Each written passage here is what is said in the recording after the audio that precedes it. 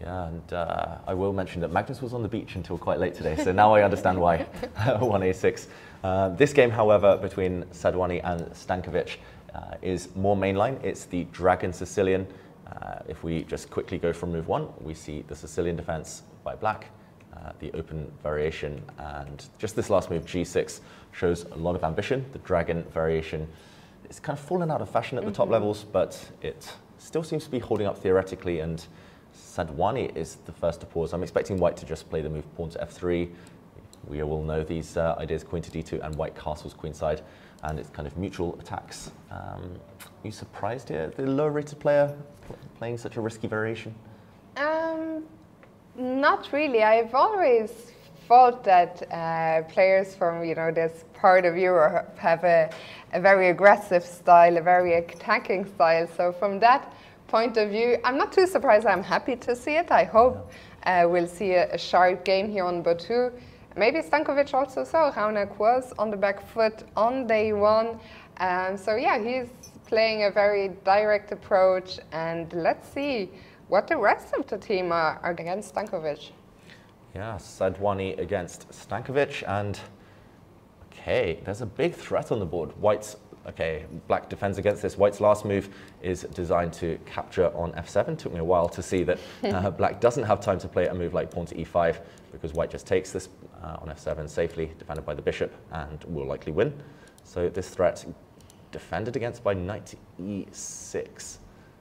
So just asking, maybe forcing white to take this knight, and that has just been played. Bishop takes knight, pawn recaptures. And black's pawn structure looks a bit odd. But yeah, I'm also a little bit worried about just the king situation, because that pawn on g6 is really lacking a defender right now. Can I just immediately play g4 here? Ooh, I would like to open, or am I missing? Yeah, I guess black has the threat of... There is this little threat. Oh, maybe not, Fiona, you're right. Your instincts are by spot pure, by pure fluke. No, that's genius.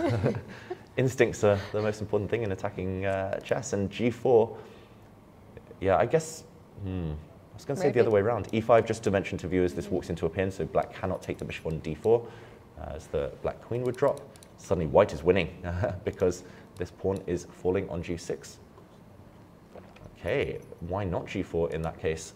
White has just committed to a slightly less ambitious move, but a very logical one. G4 looks very tempting. I wonder whether it's something to do with trading bishops and then going e5, but e5 can still be met by this. Yeah. I liked it, Fiona. He could have gone for this. I'm glad. He could and should maybe have gone for this, but queen to g3 by Raunak Sadhwani, also very logical, hitting this pawn on g6. And black will most likely have to lose a bit of time, take a timeout to play a defensive move, such as king to h7. And yeah, it just depends in a position like this whether white's knight can ever get active. If it can somehow come over to the king side, then white has a huge attack. But if black can trade queens off or somehow open the center in a favorable way, then black should be doing okay. I don't think the king is too troubled right now. And he plays e5. The moves are really flying in on this board. I'm surprised. I mean, e5, what happens? What am I missing now? Yeah, e5 was played attacking the bishop. The bishop drops back. Now king h7 looks forced. Yeah, I don't know about you. I think I would take white. I would 100% take white. So if king h7, at least now the knight's path is not so clear any longer. f4 is now on the black's control. But in return there's a hole on d5.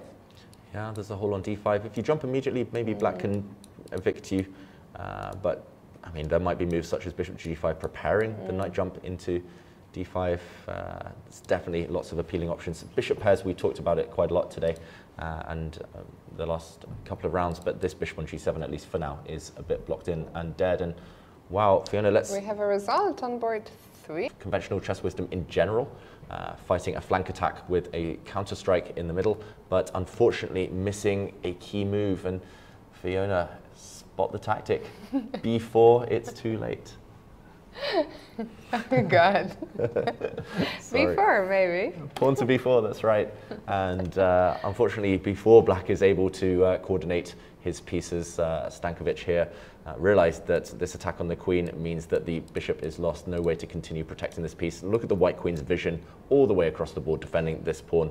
Really unorthodox winning move there, just opening up the white king, easy to miss. And after black tried counterattacking against the white queen, unfortunately a simple capture was the end of the game. The bishop will drop next if white's queen is captured. The bishop threw itself off the board, but we saw resignation even in this position with white's extra knight. It looks like it's going to be a good day for the Indians on team Offerspiel. Do you want to start with Magnus or start with Pranav? Let's start with the spectacular